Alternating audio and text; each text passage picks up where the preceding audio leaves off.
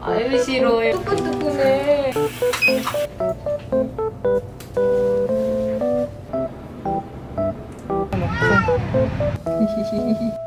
들이 물어와.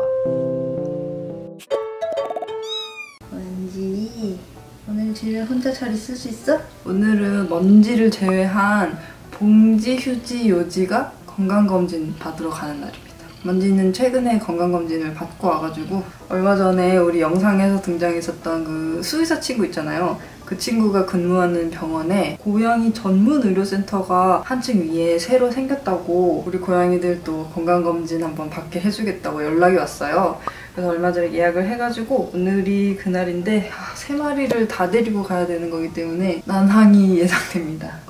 일단 집은 우리 먼지가 잘 지켜줄 거예요. 너 동생들 없이 아주 편하게 있을 수 있겠다. 집 잘 지키고 있어?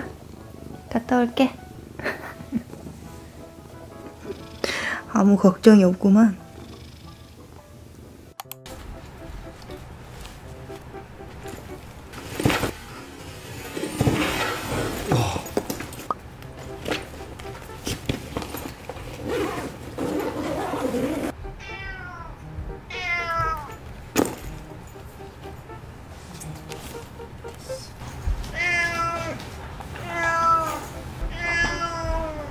안녕? 밖에 보고 있다. 우리 오늘 어디 갑니까? 그 금식 때문에 이게 한 8시간 밥을 못 먹었거든요. 아침 7시부터 밥 내라고 아주 잠을 못 잤네, 잠을. 병원 다녀오도록 하겠습니다. 둘이서 지금 합창 중입니다. 우리 요지는 한마디도 안 하고 입고 굉장히 무섭다는 뜻입니다. 요지 호흡이 지금 엄청 빠르거든요.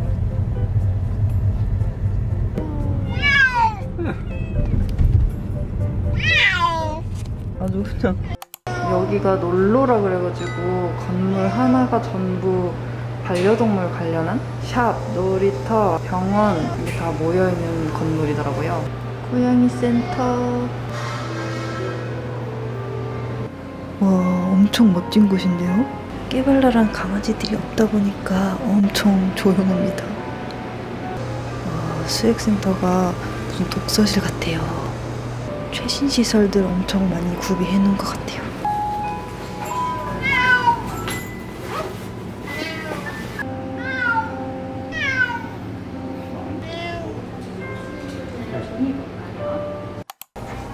아, 여기는 진료대가 따로 없구나.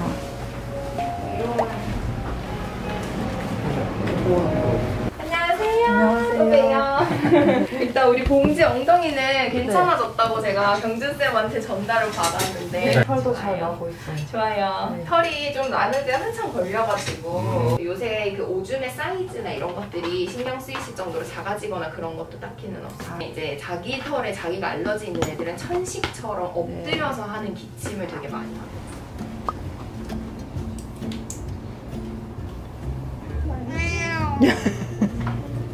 지금 발바닥으로 혈압 재는 중입니다. 아이고, 숨었어 휴지.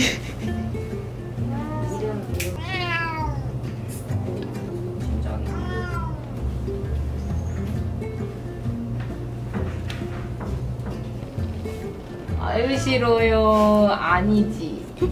알지. 바로 옆에서 봉지는 치아 촬영 중입니다.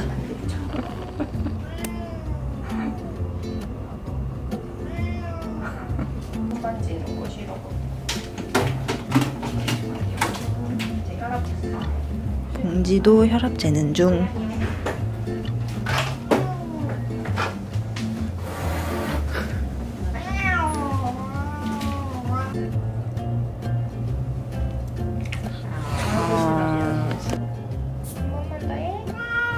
너무 싫어. 큰일 났네. 이렇게 한번 해볼게요. 너무 싫어요. 어떡해. 무서워. 오이저래, 오이저래. 한 번 더 해야 돼. 아직 많이 남았거든. 미안해. 뜨끈뜨끈해. 너무 귀여워. 몸무게 세게요.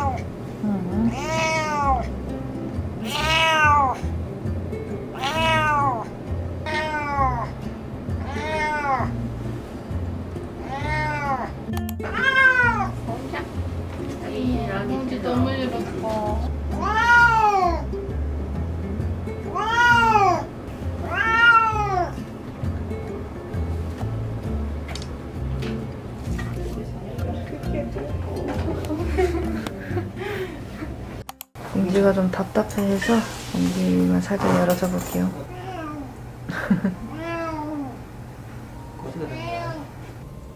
아.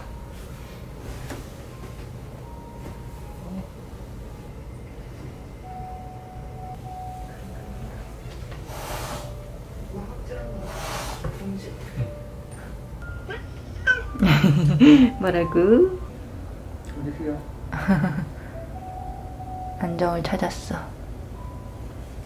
하고 저희가 지금 정리 중이고 요지 혹시 프로BNP 해보신 적 있으세요? 또 프로BNP가 되게 높게 나왔거든요. 지금 300대 정도 나왔어요. 그래서 우리 요지 데리고 가서 제가 과장님께 얘기 드릴 테니까 심장 초음파 홀락 볼게요.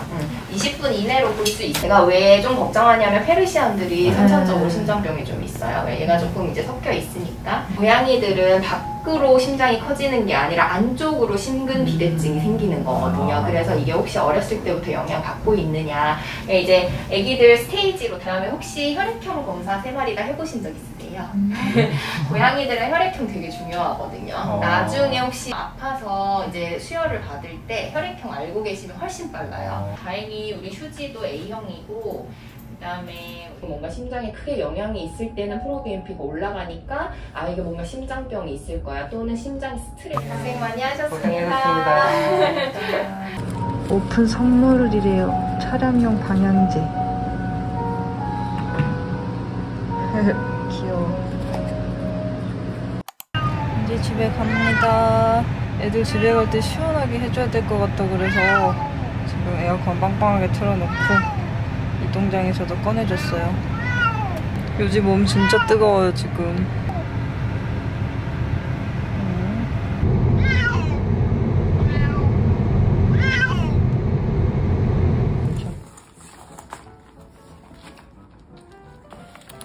그렇지.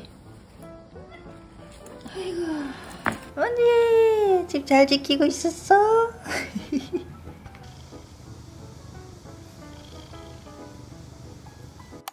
봉지는 완전 딥슬립. 아침부터 깨 있었기 때문에 엄청 피곤했을 거예요. 휴지도 자야지. 고생했어요.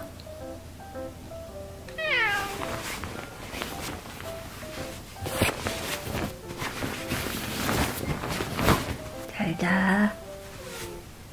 홍, 홍, 숑, 우들이 물어와. 우들이.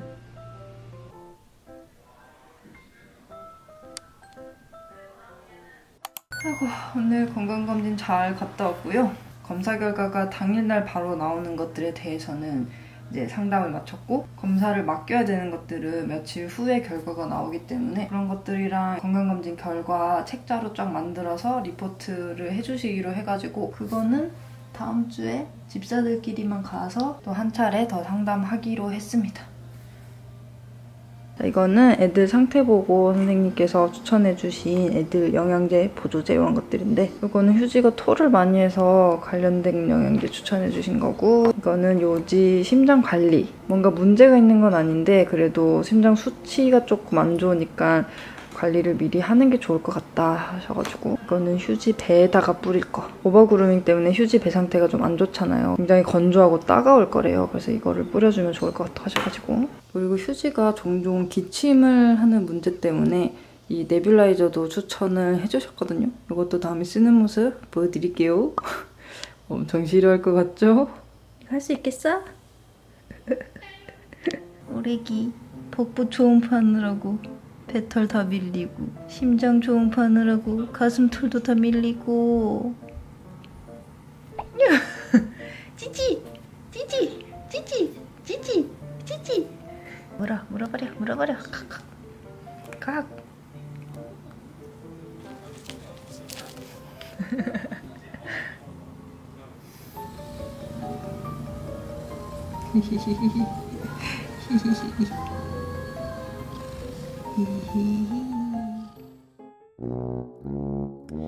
먼지 봉지 휴지 요지 먼지 봉지 휴지 요지 먼지 봉지 휴지 요지 요지